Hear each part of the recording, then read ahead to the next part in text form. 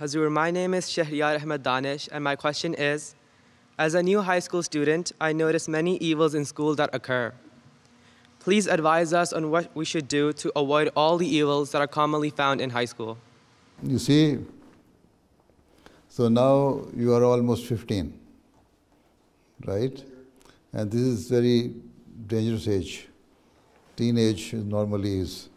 And when you reach the age of 15, 16, 17, you think that you are now mature and there should not be any restriction on you. But keep in mind that you are an Ahmadi and you believe in one God and that Islam is the true religion. We believe that the Holy Quran is the last book of Sharia, which was revealed to the Holy Prophet ﷺ, right?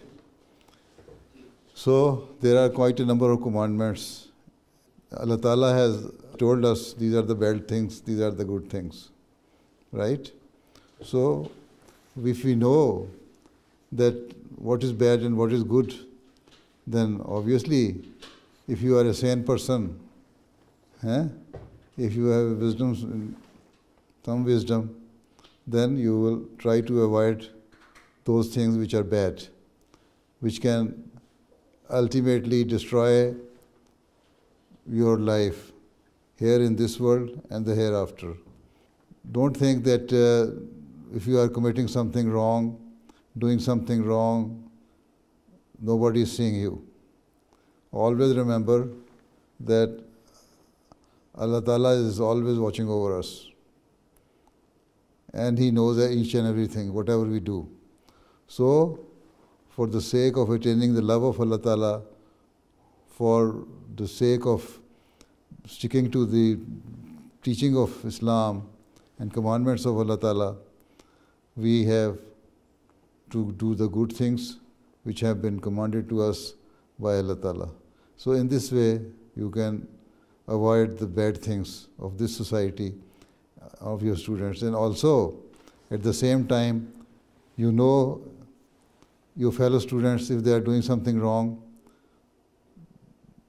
then you should try to express your dislike on that thing. Or rather, you should hate that thing if they are doing something bad, right? And they should know that you don't like it. When they come to know that you don't like bad things, they will avoid before you. So this is also one of the ways you can avoid these things.